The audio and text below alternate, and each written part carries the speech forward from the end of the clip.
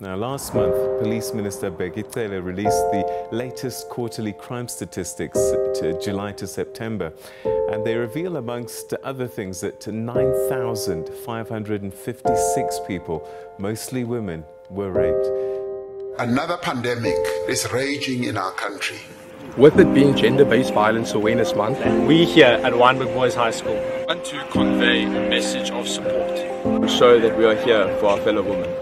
Violence of any kind has no place in our world. Especially against the amazing women that we share this world with every day.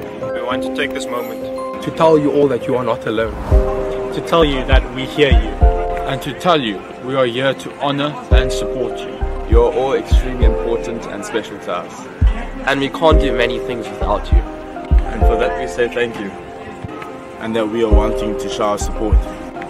In the fight against gender-based violence, To show you that we want change.